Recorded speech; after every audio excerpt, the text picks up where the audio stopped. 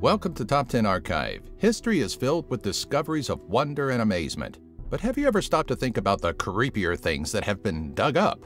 From archaeological findings to scientific discoveries, these are the top 10 creepy discoveries throughout history.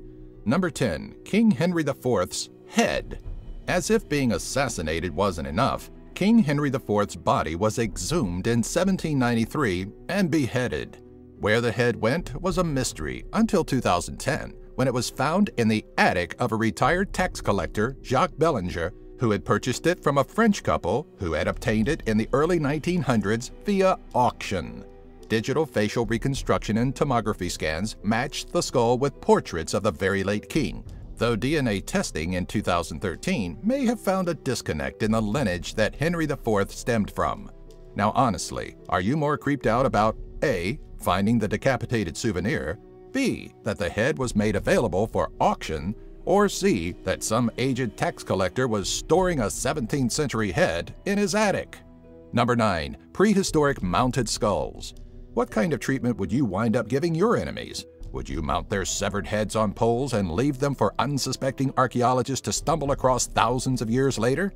It may not be what these stone-aged people of Sweden had planned, but it's precisely what happened. In 2009, archaeologists happened across the remains of 11 individuals in what was once the bottom of a lake. The remains, specifically at least 2 of the human skulls, had been pierced with a stake. It's unclear whether they were the remains of the tribe's enemies, but they were found within what was believed to be a ritualistic site mixed with animal bones and other human remains. Number 8. Book of Smallpox Scabs. When you open up a really old book, one that's centuries old, you hope to find a historic relic, maybe a letter or map leading to some great discovery. You don't hope, and certainly don't expect, to come across an aged envelope filled with human scabs. Such was the case in the College of Santa Fe's Fogelson Library in 2003, when Suzanne Caro opened an 1888 book on Civil War medicine. The inscription on the envelope read, "Scabs from the vaccination of W.B. Yarrington's children." The Center for Disease Control isolated them as scabs from a smallpox patient, and while Ms. Caro cautiously opens up every old book she handles now, government health officials get a first-rate look at the evolutionary processes of a disease like smallpox. Number 7. The Essex Sarcophagus. It was an incredible find for Stephen Drake from Willingham Auctions in Cambridgeshire. Definitely not something he expected to come across when he first saw the dilapidated Bradwell-on-Sea home. While meandering through the home, which was in the middle of being refurbished, Drake came to a hole in the wall. Peering through it, his eyes landed upon a 3,000-year-old sarcophagus, an artifact the relatives of the deceased former homeowner knew nothing about. Dated and authenticated by Cambridge University, the sarcophagus was deemed real, which begs the question of where its former owner retrieved it from and what happened to the body that was likely once inside it. Number 6. Nazca Lines. An aerial view of the Nazca Desert in southern Peru looks quite similar to a children's sketchbook. Approximately 70 different zoomorphic designs, hundreds of nonsensical geometric shapes, and several phytomorphic shapes like trees and flowers have been etched into the desert ground. And while some may hope for an extraterrestrial origin, the story behind these incredible designs is far more human than that. Originally discovered in 1553 and mistaken for trail markers by Pedro Cieza de Leon, the designs were later elaborated on by Peruvian archaeologist Terravio Mejia Zespe. One belief claims that the Nazca people drew the designs for their gods' viewing pleasures, while another is a bit more scientific, pointing to early astronomy, celestial bodies, and astronomical calendars. Number 5. The Tortured Mummy. Also referred to as the Screaming Mummy, this embalmed body, believed to be Prince Pentawere, the son and suspected conspirator in a murder plot of Pharaoh Ramses III, looks to have died in agony, its gaping mouth positioned as if its final screams for help have been immortalized forever. Most archaeologists believe that the dropping jaw is a natural occurrence when not sewn shut, but there is still a factor to this mummy that may give some chills. The wrapping is made entirely of sheepskin, a material Egyptians viewed as unclean. His organs were left intact, and his grave was unmarked, hindering his passing into the afterlife. How and why this figure was killed and mummified remains a mystery, but he sure wasn't given the Egyptian red carpet mummification treatment. Number 4. Early chemical warfare. Chemical warfare is a terrifying concept, but we also view it as a fairly new addition to war, with the first known chemical weapons being used during World War I. In reality, though, ancient Persians may have been far ahead of their time and could actually lay claim to the first use of deadly chemical weapons over 2,000 years ago.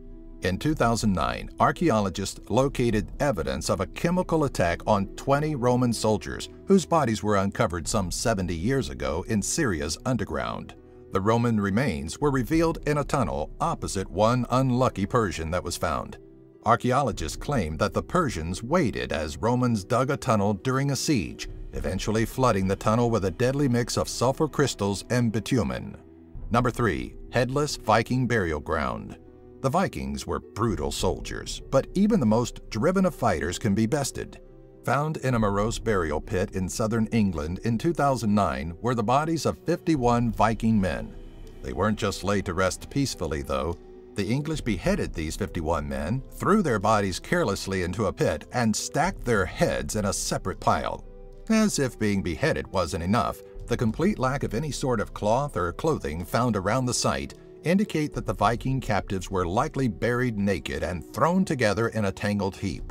Cut marks on the skulls and jaws of several of the remains indicates that their death wasn't swift and decapitation took multiple strikes. Number 2. Sewer of Babies. Roman bathhouses are a place of relaxation, so the discovery of around 100 infant remains in the sewers beneath such an establishment at Ascalon raises many questions.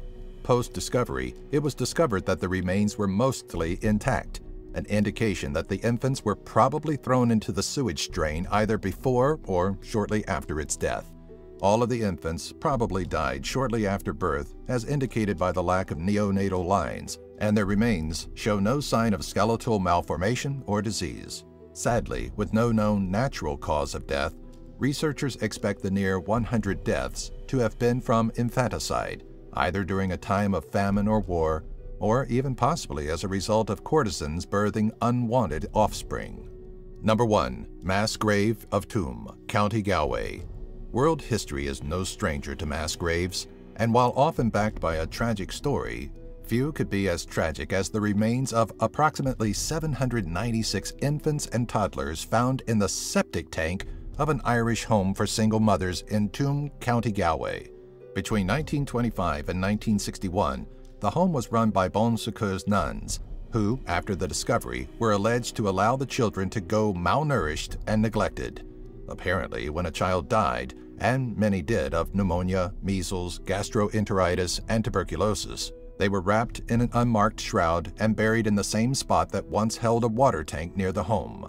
After its discovery, the mass grave was left unmarked and a housing estate was erected around it. Do you have an idea for a future Top 10 video? Let us know in the comments section below. Be sure to follow us on Twitter, Facebook, and our website, top10archive.net. Yeah, I know, number 10, right. I would not want my tax form to be audited by that guy. Let's see now, with penalties and interest, you owe us an arm and a leg. Oh, calm down, man. Keep your head on.